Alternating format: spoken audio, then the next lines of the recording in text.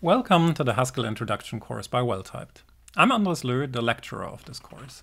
I'm now a Haskell user for about 25 years, and I'm still very enthusiastic about the language. I think Haskell is quite an interesting language because it is very different from most other programming languages. So even if you're a programmer already for quite a while, you're very likely to learn something new in this course. And I hope that you won't let that discourage you, but rather see it as an opportunity to extend your knowledge and perhaps see a new way of programming in action. Also, because Haskell is so different from other languages, I will use the first part of this course to provide a general overview of the language and introduce at a relatively high level the most prominent features of the Haskell language, such as data types, functions, pattern matching, lazy evaluation, higher order functions, polymorphism and overloading, and explicit effects. The goal of this first part is that you see all the major concepts at least once already, but it is not the goal to cover them exhaustively. So everything that you encounter will be handled in much more detail again in later parts of the course. Each of the parts consists primarily of videos, such as this one. The videos generally have self-test questions attached to them, so that you can ask yourself afterwards a couple of questions. Sometimes self-test questions are simply a repetition of something that I'm explaining directly in a video, and sometimes they lead a little bit further and try to encourage you to think yourself a little bit about how a concept extends. There are also actual sets of assignments, and these assignments consist of small Haskell functions that, again, of course, are related to the concepts that we're treating within the course and that you're supposed to work on yourself.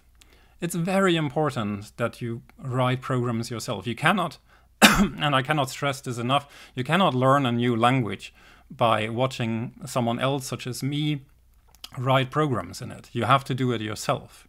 So it's really important that you try to write your own Haskell code and that you try the exercises. So therefore, you will need a Haskell development environment in order to get the most out of this course. So if you haven't already, check out the setup instructions for this course in order to see how you get an editor and a compiler and also Haskell language server set up properly.